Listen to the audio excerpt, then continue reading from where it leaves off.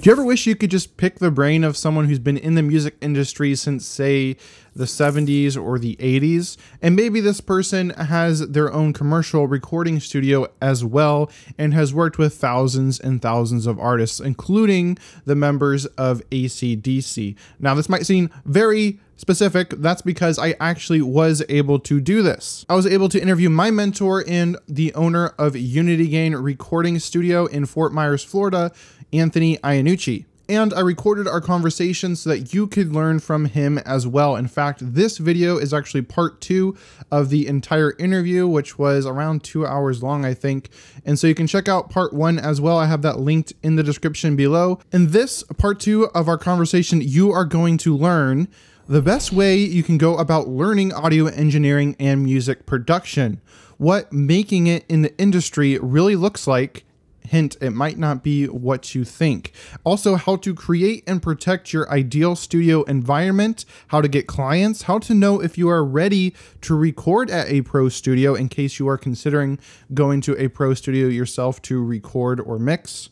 What it was like recording the members of AC/DC, and also some AC/DC songwriting secrets are revealed in this interview as well. Anthony also shares the best equipment you should upgrade to next. So maybe if you have beginner equipment and you're wondering what's the best equipment you should upgrade to next if you're ready for intermediate or advanced level equipment, Anthony breaks down the best equipment you should upgrade to. We also talk about the importance of Unity Gain and why it is vital to producing a pro high quality result. In fact, it's so important. That's why Anthony actually named his studio Unity Gain. Before diving into the interview though, if you're looking for a proven step-by-step process for producing radio-ready tracks from home, then just grab my free rapid song finishing checklist in the description below. All right, let's get to the interview.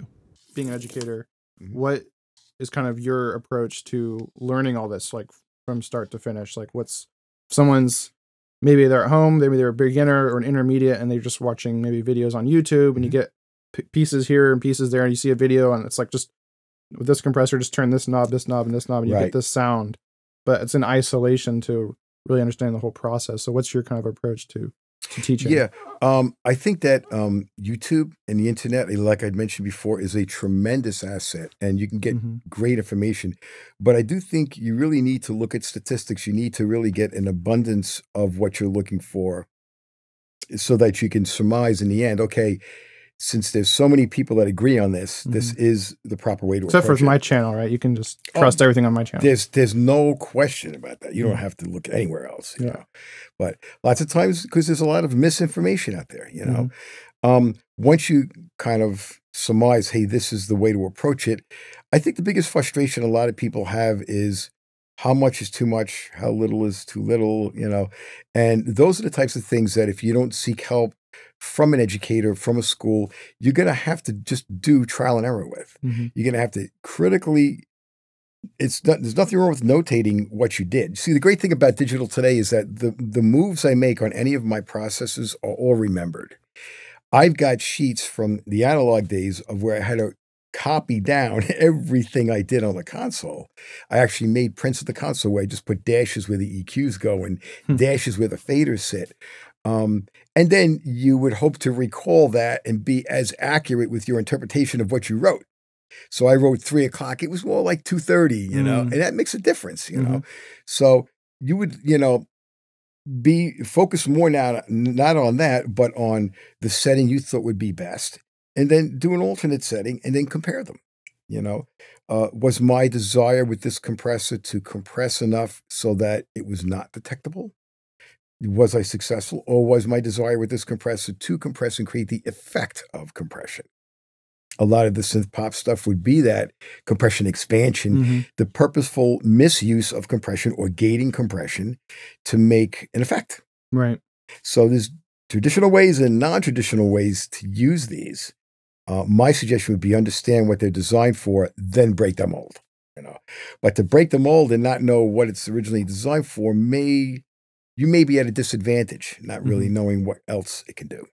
So then really being intentional and sequential is really kind of the key. Absolutely. Have a directive and then explore. Use different plugins. No, that's not going to work. There are lots of times that happens with me. I'm like, I'm looking for something and I think I have the go-to.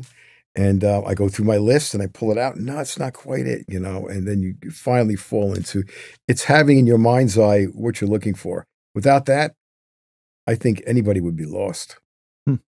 A lot of people are short-sighted to that. They think, oh, how do I get that sound? How do I get that studio sound? Do you know what that sound sounds like? Could you think about right now in your head what that sound is like?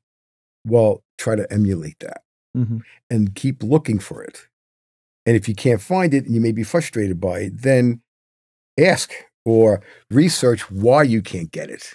And then whatever little bits more of information you can find, apply that and see if that's the answer.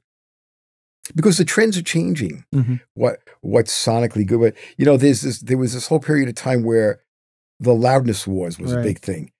Who can get the loudest recording? I had a client say, if the recording I did here can shut me down quicker than Aerosmith's Pump, then I will have succeeded and you will have created the best recording for me. And I'm like, really? Mm-hmm. For me, dynamics, forget about level, but did I capture how expressive the instrument is? When it was a drummer, when the drummer plays a small, you know, nuance of a snare flam to a big bang, was that dynamic captured right?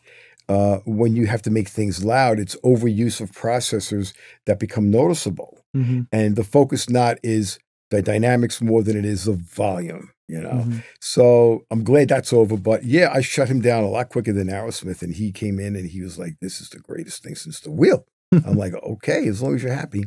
Yeah. But there comes a point where you do have integrity with your recording too. There comes a point where you got to draw the line and say, hey, you hired me for what I do. Respect that to a degree, you know. Yeah, that's a good point. So talking about clients, do you know how many clients or how many artists you've recorded over the years? That's a great question. I would not be exaggerating if I said thousands at this point, because I was recording in New York for a bunch of years, professionally from 82 to 86. And then here from 87 to now. You know, I've got a closet full of tape when we were using tape. Then I've got a closet full of CDs when we were backing up on CDs, which was, thank God, a much more space-efficient way to do it. Then DVDs, because we know although they're the same size, they hold more content. And now drives, you know. So just even in drives since 2008, I'm on drive number 9, and they're like 5 terabyte drives. Wow. You know, so I'm drive number 9. And that's from 2009. So yeah, wow. it would be safe to say thousands. How many thousands? I wouldn't want to exaggerate. What are some of the biggest kind of acts you've recorded? You know, a lot of people think that if you record an act that's like real famous and known, that you've made it or that they're the best to record. Mm-hmm. I've been fortunate. I have recorded some great people who everybody knows, like, you know, members of AC/DC and from the Four Tops to, I mean, a lot of different acts, voiceover work with a lot of people, band members from different groups, from, you know, Manfred Mann and the list goes on and on. That doesn't become as important to me as working with somebody I really enjoy working with. And thank God those people I had mentioned were great people and were memorable experiences. And there are amateurs that come in and record that are not very, very pleasurable to record. And then there are pros that come in that are not very pleasurable to record. So, you know, I once had a student say, wow, you know, here you are in Florida, and if you were in New York, you could have made it. You know, so what's your definition of making it? Mm-hmm. Yeah, so that's what you got to ask yourself. Yeah, it's prestigious to say I've worked with this one, I've worked with that one, I've, you know, worked with tracks, you know, I've exchanged tracks with Rick Rubin, worked with Trick Daddy, you know, stuff like that. Worked with this person as they were nurtured to become, you know, who they are. You know, I recorded Debbie Gibson's first project. I mean, as I think, the list goes on and on and on. But the memories, a lot of my fondest memories lie with local people and even international people who I've worked with that are not as known, you know, because just the reward of working with people and collaborating and then having a product that comes out great, you know, in your estimation is really the reward, you know. So yeah, I've worked with a lot of great people who are average everyday people and great people who are well-known people, you know. That's a great point. You know, it's so true though. We're all people. The more you get to know the real well-known people, you know, I was invited to go to Vegas to go see AC/DC, and you know, I got these priority seats, and I turn around and I'm looking at this place packed, and they're all here to see my friends. They're my friends, and they're all here to see my friends, and I'm like, and then when I went to the back, you know, in the back room after the show to see them, you know, there's all big hugs and embraces, and then the lead singer says, what are you doing here? I was just in the studio 2 weeks ago, you know. I'm like, I came to see the show. He goes, why did you fly away to see the show? You know, he's kind of right. I know them, but it's exciting to get that perspective of it. You know what I mean? Right. It's like, but you realize they are regular people. They're just regular people. So sometimes it's cool to keep that fantasy and that shatter it. Other times it brings you down to earth to realize, hey, they're like you and I. They really are. You know, that was a good aspect to learn, you know, how others perceive them. And you realize I to this day, I still have these icons I'd love to meet, and, you know, because they're untouchable. Once you touch them, your perspective changes completely, you know, for the good, for some, for the worse, for others, you know. Right. Fantasy's a powerful thing. It really is. So working with all those artists and working with people, there's can be a lot of conflict or things that come up. So what are some things you've learned about to make things run smoothly in the studio? Yeah, no, that's a good point. I think that what my objective always has been, and even designing the studio has always been, this is a feel-good place. This is a place that people come to feel good, that they feel comfortable creating in. You know, you'll notice the lighting is very moody. It's not cafeteria light. There's no fluorescent lights, you know. That one studio I mentioned where my wife recorded with her sisters, there that fluorescent light right over where they were recording, and you just hear all these buzzes and hums, of course. Yeah, major problems with that because of electroharmonic distortions. Yeah, you know, we have technical issues we got to deal with, but more than that, the aesthetics. I can't tell you how many people have come in to just see the studio and said, this has got a good feel. That's important to me because any place you create in has got to be conducive to creation. And again, I think you and I were speaking on the side about recently there was a release of a Beatles film called, you know, Get Back. And that's a perfect example. They were thrust into a situation in a very big motion picture recording room that was a cold warehouse and then told, create. And even talent of that magnitude weren't able to be at their best because the surroundings didn't make them feel real good, you know? And then how that whole thing changed when they went to an area that made them feel good. That was a great movie to see that actually happen in real time. You know, it was amazing within weeks or days, you know? Yeah, that's really interesting because you think about often aesthetics is kind of not really that important, or it's just, oh, it's good to look at or whatever, but it doesn't have any real consequences in our real world, right? Yeah. But it actually does. It plays a very important part. And don't get me wrong, I learned how to build a recording studio only through learning how to build a bad one. I was commissioned to help build a studio that came out horrible. The person who built it was a carpenter, so aesthetically it looked phenomenal. And it felt great to record in, but it didn't work technically. So there is that balance. Right.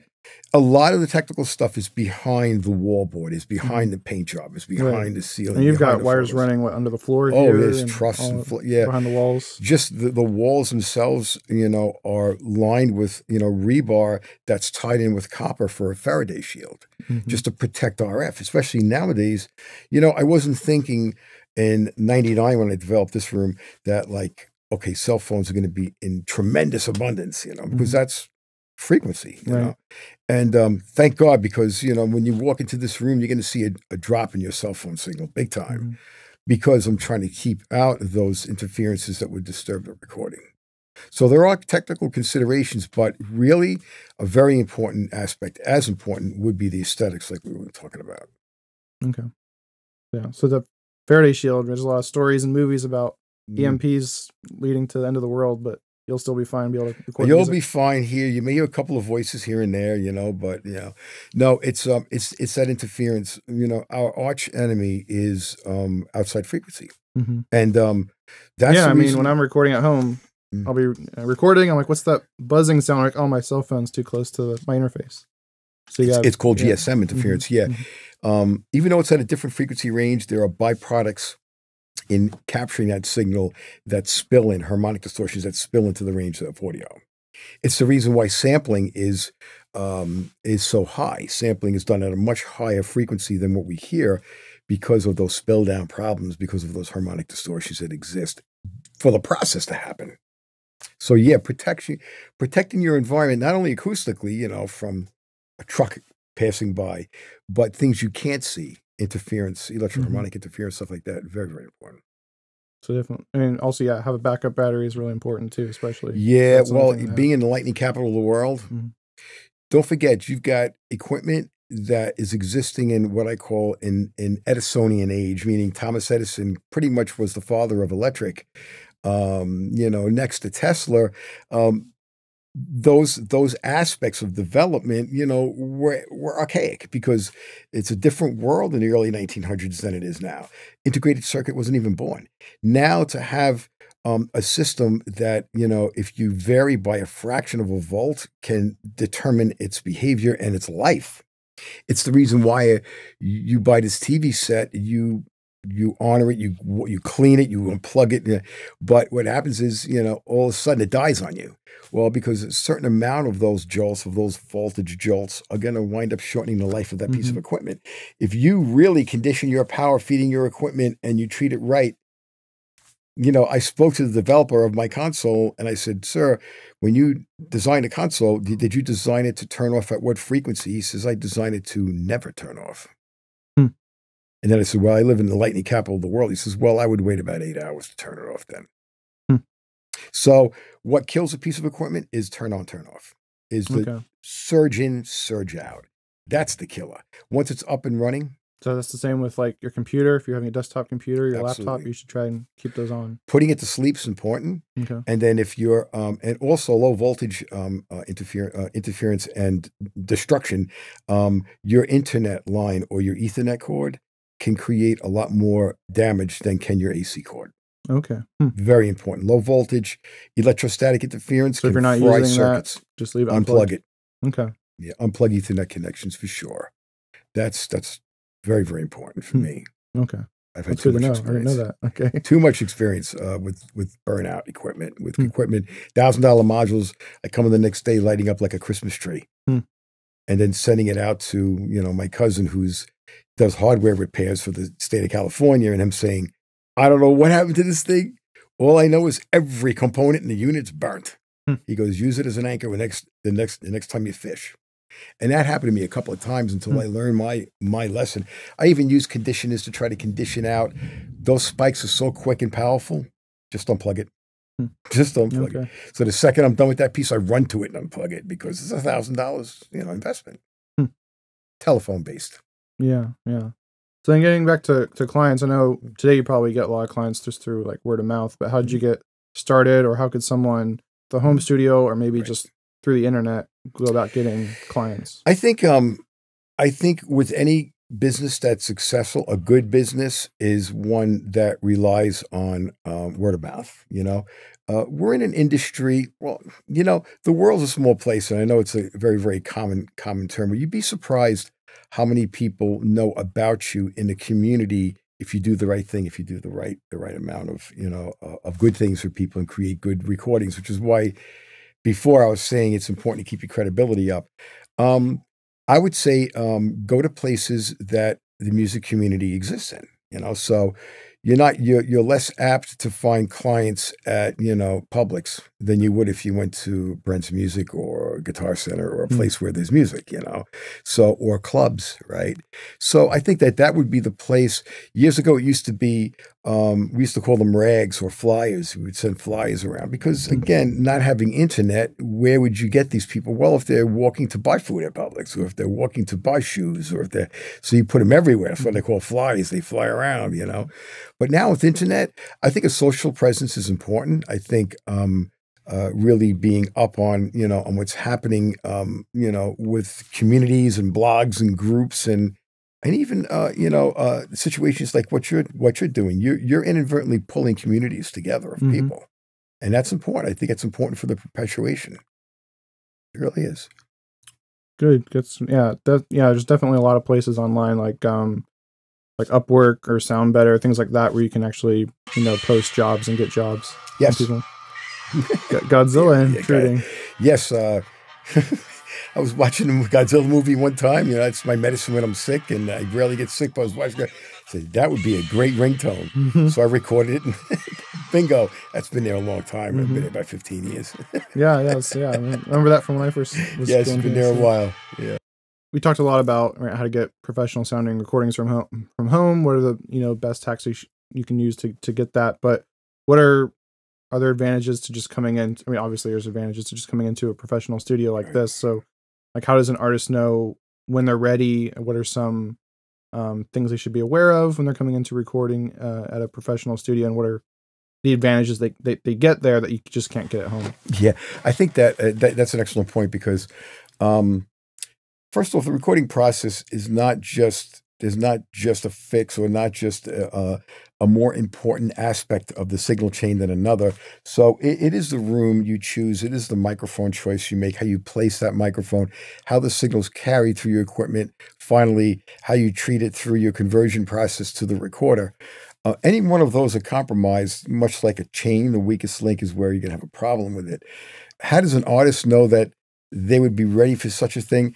I think that the mistake artists could potentially make is coming in looking to do something, let's say an original song, without experiencing headphones, without experiencing how it sounds, through your headphones, speaking and singing. It's very different. Even seasoned musicians who play out live and then come into the studio have to adjust up. I find when, especially with bands who experience lots of loud sounds, when they're in rehearsal in these warehouses that are not acoustically treated correctly, it's hard for them to hear the real definition of what they're hearing. So when they come into the studio, they're surprised to hear what they hear. And it's this adjustment of the drummer, and this specific drummer I'm thinking about told me it's years and years I'm sitting next to this huge stack of speakers, and now I'm putting a 2-inch speaker on his head, and he wants to get that same feel of the kick drum. It's near impossible, It's relative to what else the other blends you give him in your headphone feed. So yeah, it's experiencing. I think that you can go into the studio, and I can pretty much say this for any facility, for their lowest rate to do something that would be minimal. For instance, karaoke. People call it karaoke. A pre-recorded track. You could be an instrumentalist, a saxophone player.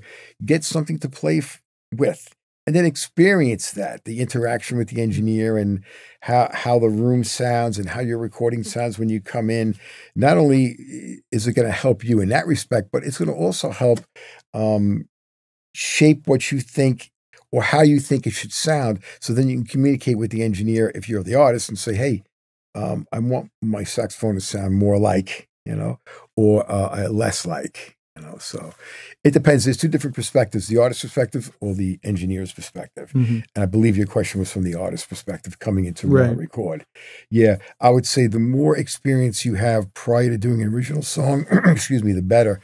Such is the case with a lot of them that come in. I kind of have a mandatory pre-production meeting with them to say, okay, have you done this before? And most of them will say yes, but not in a facility like this. And I'll be like, okay, do you know what to expect with headphones? That kind of helps crack that ice too by having the pre-production meeting.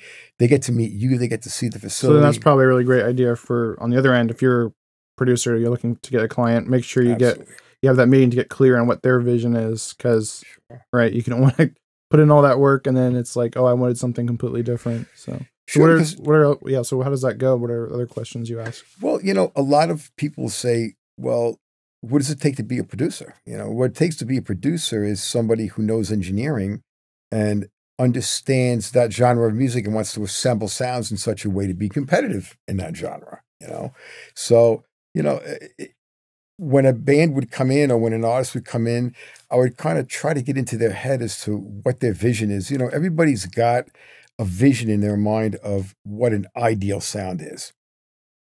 Chances are is not like what your vision is of it, because we're all different in our upbringing and what we're exposed to. So lots of times I'll ask, so who do you listen to a lot? I notice that a lot of people don't like to be compared to anybody. I was going to ask, like, do you get people telling you that their music's just too unique? Nothing like anything. Like, yeah. And I'm like, so I start out with saying, not that I'm comparing your music to any other music, but if you would revere a certain singer in the industry, and they could be of any genre, from opera to pop to rock to rap to, whose voice do you think, if this is the singer I'm speaking to, whose voice do you think sounds the best out there? That's a tricky way of getting into their head, of finding out texture-wise what they're looking for. Because likely they've probably been influenced by them, even if they don't realize it. Absolutely. Same with guitarists, same with drummers. So then you take those, which very much most times are different perspectives. This one likes the vocals from that type of music. This one likes the drums from that type of music. This one likes the guitar from that type. You put those elements together, and I think that's what creates uniqueness. You're really capitalizing on what they are as individuals, but you've got to have some idea as to what they're thinking. Tricky. I've had clients come in and say, this is what I'm thinking. Listen to my idea that I put down on tape, and I'm listening to it and saying, okay, from my interpretation, from what they're saying, their age, your age has a lot to do too with what you've been exposed to. I think this is going to be the type of direction to take as a production team. And then you ask a question, and then they say, no, I'm thinking more along the lines of, and then they pull up this song. It's complete. It's 180 degrees out of what you're thinking. And so sometimes it's not, you can't 100% or even a fraction of a percentage read them 100. You got to really kind of keep prying and asking and prying and make sure you're targeting what you really need to target. Okay. Yeah, that's really, definitely. Because I ran into that issue with some of my clients I was working with. Was they would tell me it was one thing and then it ended up being something else. So it's not uncommon. Got to keep asking those questions and dig deeper. Well, what are some of the most memorable sessions you've had, recording sessions or mixing sessions? Well, I've had a lot of them, very bizarre ones. I've had great one. I mean, lots of fun ones. I've never, I should say never, only a handful of times have I had experiences that I don't relish and that I would not like to have again, But are you thinking more along the lines of what? Bizarre? I guess just bizarre that stood out, or that were really great experiences, or just something wild. Well, just a kind of smattering of things. I've had positive experience. I always think of positive experiences, and certainly 99.9% of the clients that came in, I've had a positive experience with. Like I mentioned before, some of the people that you and I know in the industry, that they come in and they're so well known, but at the same time they treat you as an equal, and they're so like the members of AC/DC was a great experience, because they really are people who really are mindful of you as you record, and that goes a long way, because it gets the best of you. I've had some very famous people, and it makes no sense to mention them because on a negative connotation, that didn't make you feel very comfortable when you were in there. And as you look back in retrospect, it's because of their own personal problems that later you discover they had. So you like to kind of relish on the positive experiences. Then you've just got bizarre experiences. I once had a person come in who was a preacher, and they wanted to record, and of course I said sure, and they put a deposit down for some time, and came the following week, and had a different appearance about them and everything, but were carrying something with them. And I would say, what are you carrying? And they're like, well, this is my accompanist. And I've learned when I told them to open the box that it was a blender, a common food blender, and asked him how he determined that to be his accompanist. And he said, well, it's, I do a lecture. He was a person, he's a preacher. I do a lecture to this blender. And I said, hey, it's all art the way you look at it. So I put this blender in a booth and mic'd it. And then How do you mic a blender? Oh, it's let me tell you, I learned a lot about miking a blender. You have to put it approximately 3 inches from the mouth. No. You use Blumline? I don't think it mattered at this point, because it was the most bizarre thing I did. And then I mic'd, of course, the vocal as I normally would. And then again, puts a whole new meaning to mix. It's not a joke. I really did mix them. And the client was happy, you know, but bizarre. That was probably the strangest thing I ever did for sure, was mix a blender with a vocal. Nice. But people have nervous tics. People like the lights down, like the lights up, like to sit down, like to stand up, like to stand in weird positions, And that goes back real far, way to very famous people that have tried innovative ways to record and stuff like that. And it's just, if it's not dangerous, it doesn't hurt anybody, I would certainly entertain it. You know what I mean? But if you know it's going to be counterproductive and not real, useful to them, it becomes a waste of time. Okay. So what was it like recording with AC/DC then? Was there anything that they did that was unique? What people don't realize about recording with people who are well known is that they're experienced.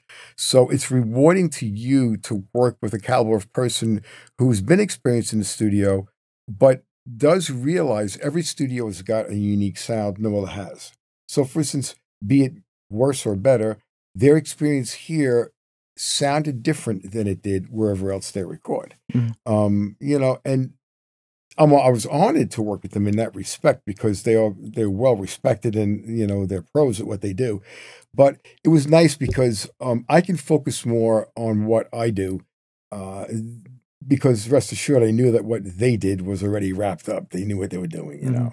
A lot of the song creation was done right here in this room. One of the surprising things in those sessions that I actually almost forgot to mention was that when I heard I was going to be recording with Brian, who's the lead singer of AC/DC, Cliff, who's the bass player, organized this little group to kind of get together to have fun. We just got together to have fun, 9 songs. And when I knew Brian was coming, of course, I wanted to do the best I could. So I acquired a microphone, a high energy mic. Brian Johnson's a screamer. He sings very loud. So I figured, let me get a microphone that's going to be appropriate, because certain microphones, if you understand mics, are not appropriate because of the potential for the preamplifier that's built into the mic to distort and create an undesirable sound.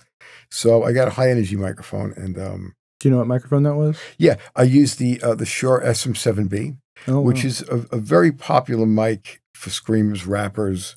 Michael Jackson used it in Thriller. In my opinion, one of the best Shure microphones out there for sure. But it takes a lot to drive the mic, so you got to have equipment, a cloud lifter, or a good preamp to really push it, or a very powerful singer, and for sure Brian was. But I set the mic up in the booth, and when he came in and I first met him and trying to establish a nice, comfortable environment, he said, "I'm not recording in there." And I said, "What do you mean?" He goes, "Prima donna." No, he didn't say it like that. He said it more like, "I want to record where everybody else is." And I understood him, because the most important thing when you have a detached environment where, let's say, for instance, you, the engineer and the producer here, and the artist is in the vocal booth, is to always have that communication mic set up. Because if you don't have that button pressed and they don't hear what you're talking about, it's very frustrating for them. It changes their attitude. It changes their performance ability. To include them, be it a discussion about playback, 99% of the time, it's a proactive discussion that's not talking anything bad about the performance, but it's talking about how we can improve it, how we can maybe change it to do a different approach on stacking it. Let's say they perceive it as, what could it be? Why did they stop? Why are they not including me? So I understood him when he said that, because he probably experienced that, where you have big producers like Mutt Lange, who produced Back in Black, talking to the rest of the band about, this is what I'm looking for with the vocal, maybe not including him. I don't know that to be the case, but maybe not. And so he wanted to sing in here. So I said, well, there's a fundamental problem with that, because as you guys experience, even at your homes, you can't sing in the same room you're monitoring in. That is, unless you've got a professional tool that has great rejection as well as acceptance. So yeah, right on the corner of that table, of the table to the left of me, he sang every song, and he was loud, very, very loud. It was Brian Johnson versus Unity Gain speakers, Wow. and boy, he's like, bring it up. And I'm like, wow. And it was amazing. It didn't really feedback. And any other artist, I would have said, no, you're out of your mind. There's no, but I respected him to the point at which he knew what he was talking about. And sure enough, it worked. It did work. So I learned it can work. It's just, you have to allow for bleed. You've got to have a good tool. You can't put a 57, 58, a cheap mic there and expect that same result without feedback. Because your speakers and your microphone, once they meet, they create a feedback loop, and usually to the point at which something breaks. Yeah. You know, so that was an interesting lesson I learned, an interesting approach to production. And I understood him after that, because we really did. It really was productive that way. They were writing right on that table, the majority of the songs, you know, and we all had a part in it, you know. Yeah. So is there anything unique that they had, or any thing different about how they went about writing? They had the they had the luxury of writing on studio time. You know, I always encourage everybody to prepare as much as they can at home. But even at that, when you prepare stuff at home, and I notice a lot of them come in with this stuff printed out from Musically for the arrangers, and there's still a modification that occurs in the studio, because when you collaborate, those unique ideas are going to always create and spur new ideas that maybe the artist didn't think about when they first were writing it. It was really interesting, because their ears, they weren't closed-minded. We've done this before. We got this.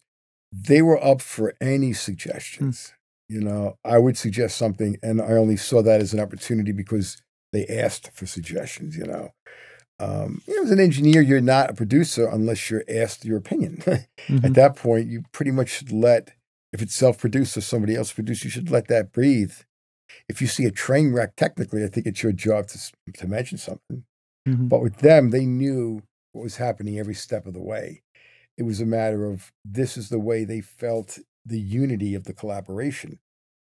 You know, if you ask an artist, how'd you write this song? There's so many diverse ways songs are written. First, they may have a melody, or they'll have words, or they'll have a groove they wrote words and a melody to. And I mean, I've been really asking people that question for years, and it's incredible how diverse. So what was AC/DC's approach? Then did they start with the music first, or lyrics, or melody? What they did was they had a groove, they had a music groove, and then they had a concept on what they wanted to say within that groove, and then they wrote around it. You know, so you know, a song we did was called "Chain Gang." You know, chain gang on the road, and it was like, well, how do you end up on a chain gang? You know, well, you know, you get caught doing something. So the FBI is mentioned, the CIA, you know.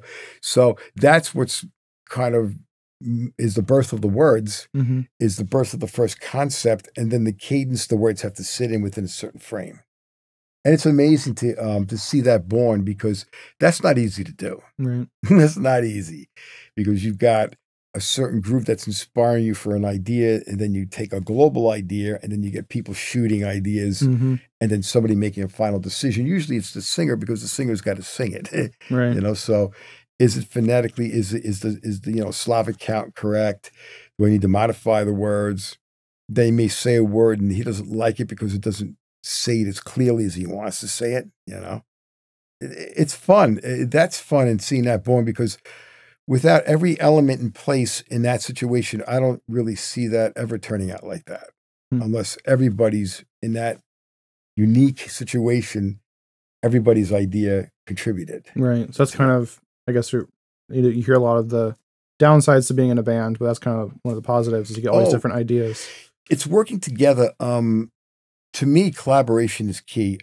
It isn't quality of musicianship. I want to say that right. It's not, oh, he's the best guitarist, he's the best bassist, he's the best drummer, he's the best lyricist, he's the best singer.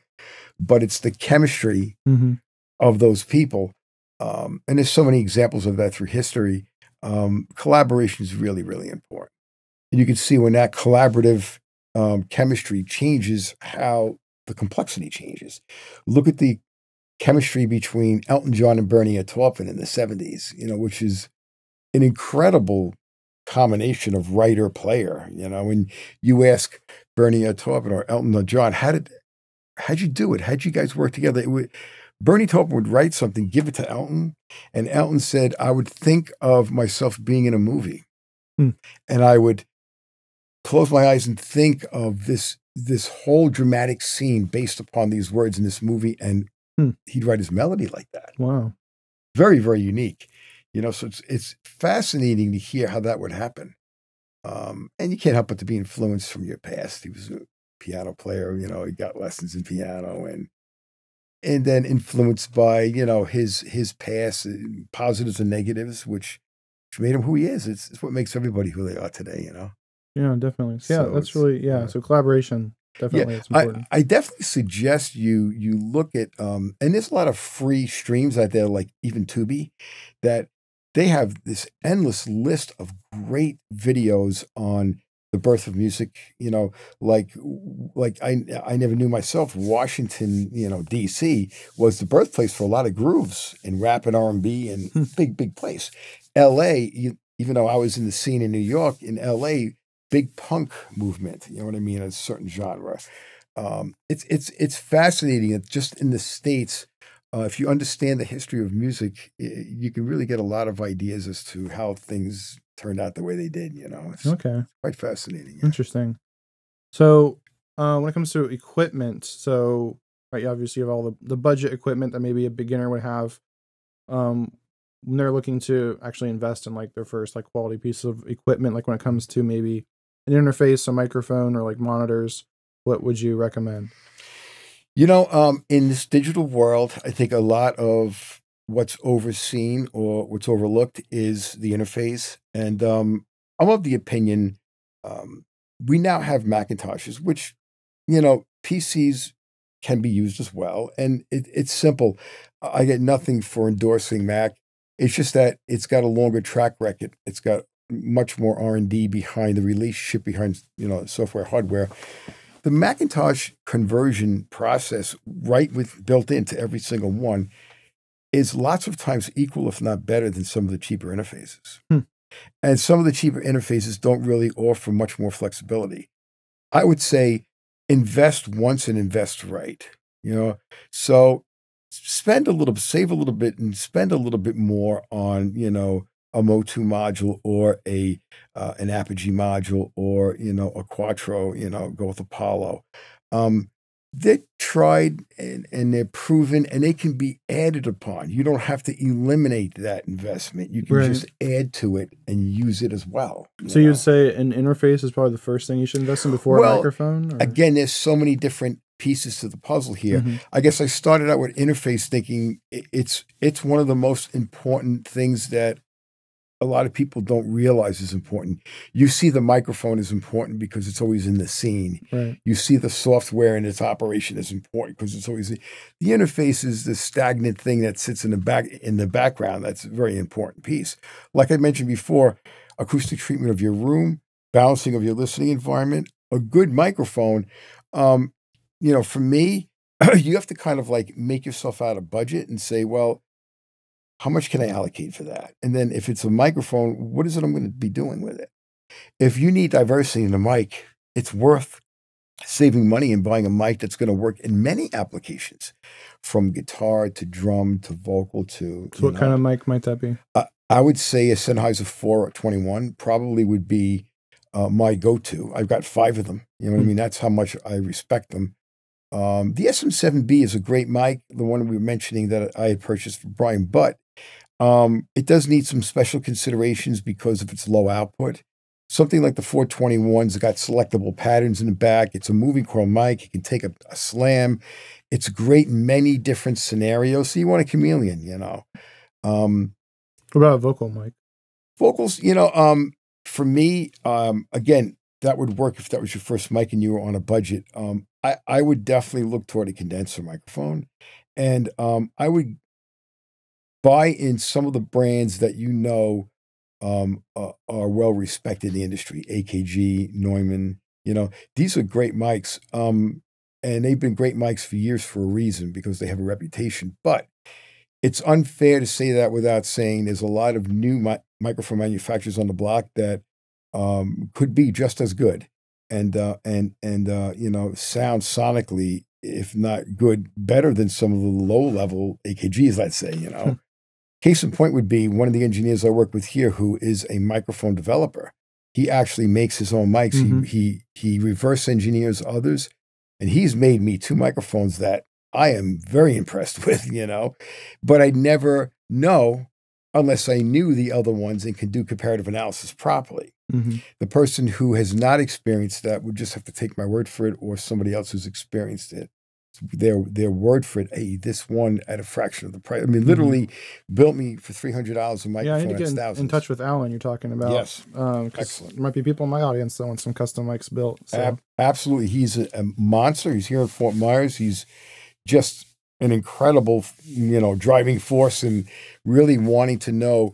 And a lot of these are, Yeah, he builds his own guitar pedals and everything. He's incredible. A lot of these are kind of like guarded secrets, rightfully so, because you don't want, you have an industry, you've put a lot of R&D and research and pros on developing these things, and you don't want them to just be flagrantly released, you know. But it takes a lot of research to know what type of capsules they use, what type of components, because yes, right down to the tube, those are crucial elements within a microphone to make it what it is, the character it is.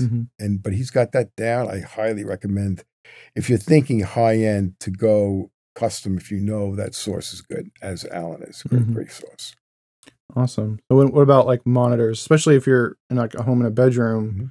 You probably need like a smaller monitors. Like you had mentioned, you would prefer, if you had to choose one, maybe a smaller. Well, there's two different monitor approaches. One would be active, which means it's one that's got an amplifier built into the monitor itself. And then there's passive, which means it needs an external amplifier to drive the output. I've always been a fan of passive speakers because they're a little more true. But with that said, there's some active monitors out there now that are just kicking. They're great. JBL puts a great line out. Adams puts a great line out.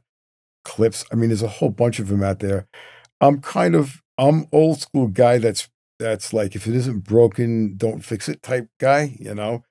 Now the NS10Ms, which are the Yamahas I use near fields, they're passive, and the actual wood that makes the box, which has a major factor on the overall quality, is no longer, it's outlawed to use. It's a birch from Brazil or something. I won't tell anyone. And some of the new ones that have come out, and I don't have any experience in saying, oh, it doesn't sound like that speaker. I'd love to hear one, but I've not listened to the new ones. But it's my understanding almost 10 years ago, since they're using a new wood, which has changed the quality of the monitor. But again, these are not the only monitors in the world that you can use. I think monitoring is getting better and better and better. I think, or I know for sure, a big problem is miscalculating the speaker for its size and what it can do. There's some very, very small speakers, like some Bose and Polk ones, that can generate bass that's unbelievable. That you're looking behind you, like, where's the subwoofer, you know? So there's some technologies out there with bass reflex and porting that can create some great, dynamics. With that said, Dr. Dre's beats and stuff like that, you got to watch it, because like we originally were talking about before, you don't want to create a situation in your room that's over amplifying or over exaggerating bass or treble. You want something flat and linear meaning not bumpy in any area, right, not the frequency accentuating, is flat. The curve is flat. Yeah. So there's so many choices out there, it would be unfair. I would say, stick with a linear choice. And if you're going to choose, a pair, regardless of what it is, again, analyzing your room is important. And I think now it's more affordable than ever, that there's almost no excuse to not do it if you're serious about it. Poor man's approach would be, okay, I'm going to wing it. I'm going to save the $100 and I'm going to take a couple of months and analyze what I've done and see if I like it outside, and tweak that way, just a little adjustments here and there. Yeah, for sure. So why'd you name your studio Unity Gain? What's the Unity Gain? Interesting. Well, a quick interesting story. I always had this desire to be an audio engineer. Ever since I was little, I had recorders and so on and so forth. So, I got a pretty big family. More so than a dentist? More so than a dentist, for sure. Yeah. And no one pushed me to being a dentist. It was just, for some reason, that was also, for some reason, attractive, which now I can't figure out why. But anyway, so being my little recording enthusiast, so I'm talking at the age of 10, 12, I have a pretty big family in New York. One of my cousins, older than me, had a relationship with a very big tape manufacturing facility in the New York area called Burlington. So he said, you like to use these cassette decks a lot. I'm going to set you up with my friend who is a distributor of tape. I go, great. So here I am, 15 now or 14. He drives me there and I make my little account and I'm buying cassettes from him and I'm recording with my cassette deck, which of course was the hottest thing. And at that time, we're talking 1975, 6, 7, you know. So there's a reason why I'm telling the story. So basically I do that. I'm with it. I decide in 1987 to come to Florida. I come to Florida, relocate, get everything going. I'm in motion late 87, early 88. And I call up Burlington and I say, this is Anthony. Oh, yeah, you're Dave's friends from Carmine and so on and so forth. Yeah, I need to change my account from my name to a new name that I created as a corporate name. He goes, shoot, no problem. He goes, okay, Anthony, your last name? I go, Iannucci. He goes, I don't find it. I'm not finding it here. I go, because it's impossible. I know you. And this is the owner of the facility. What? It winds up that at the age of 15, I put Unity Gain as my name. Wow. So that was really kind of spooky and weird. He goes, what are you going to name the facility? I said, Unity Gain. He goes, here it is right here. I go, what are you talking about? He goes, you actually gave me the name Unity Gain when you were 15, that many years ago. Wow. I go, wow. So what does it mean? It means carrying the signal through each and every stage of the process optimally.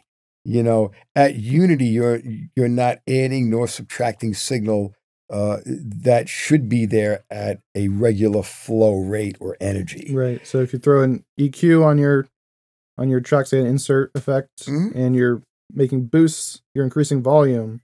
So now you need to bring the output down to compensate, and that's for every step of the process. Again, you're good. You know some stuff. Like a teacher. Okay. You know some stuff. Yeah, you're absolutely right. And if you maintain it, because think about it, that's just a single signal we're talking about. Let's say the average mix is 2430. I've done mixes with 100 tracks. 100 times that approach is going to give you a great recording. 100 times that neglect. So what happens if you don't maintain Unity Gain? Well, a perfect example would be, as I'm learning in New York from my mentor, who I told you about earlier, he said to me, okay, I've got this recording. We're going to use the same console, the same exact tape machine, and play back the same song. I would like you to mix this song to the best of your ability. So I took the song and, not having to pay for studio time because I was engineering there, I took my time and mixed this thing. I mean, I'm going to prove to him I got the greatest ears in the world. And, you know, as you mature as a mixing engineer, yeah, there are times as you're doing it, you're like, wow, this is good. And it is probably better than your previous one. But then years later, you listen back to it and say, what was I thinking back then? You know, you develop and you get better and better and better. So basically, I'm proud to present this mix. And then he played it. He listened to it. He said, very good. This and that. Then he played me his mix.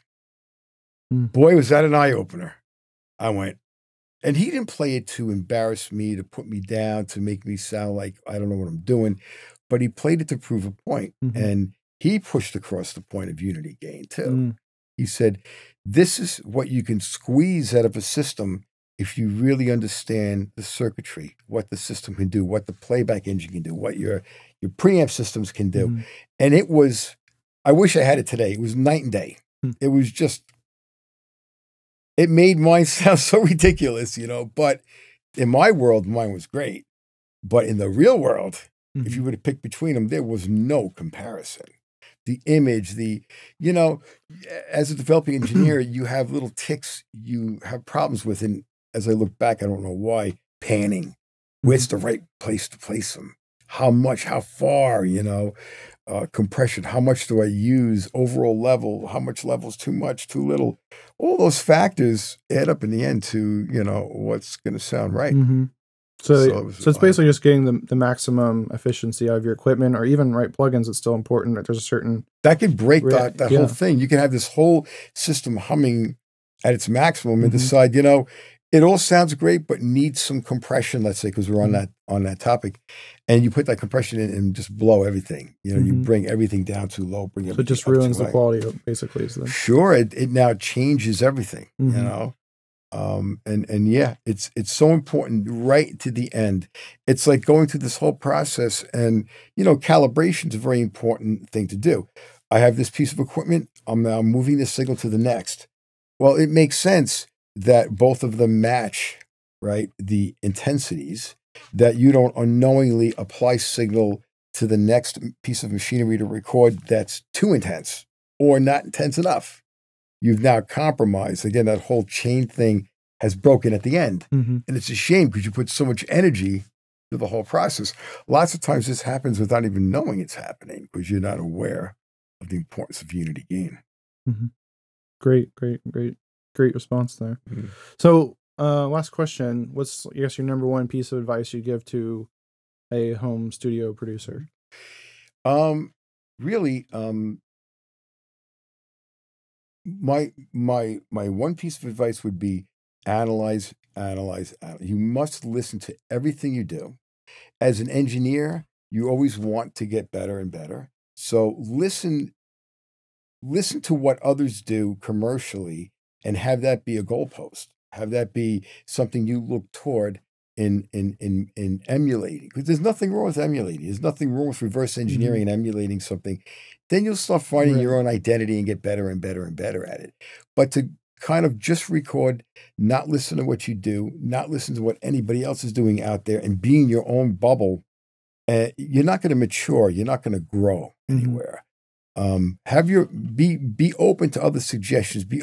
There are people that are going to give you suggestions and they've got motives that aren't honorable. Then there are people that are going to give you suggestions and they're from experience. Try to decipher those and learn from the positive ones and mature, become better. Because it's something I noticed in this industry that just is nonstop. I think it's part of what perpetuates me to continue.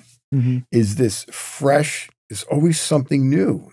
Wow, look at that approach, this approach. Boy, there's so many examples I can bring up, but there's always something somebody's presenting to you that's a twist on what you've done already. So you got to kind of just change things up a little bit and learn from it. So analyze, be open to feedback, and just always be improving. So. Absolutely. Excellent. Well, thank you so much. It's a great interview. My friend. Great talking to you. Excellent. Thanks, Reagan. Hey, if you got value from this video, feel free to drop a like so more home studio producers like yourself can find this content. And again, remember, if you're looking for a proven step-by-step process for consistently producing pro quality music from home, then just grab my free rapid song finishing checklist in the description below. Also, if you're just looking for more tips and tutorials on how to produce pro level music from home, then just check out my playlist or video on the screen right now. All right, have an awesome day and keep creating.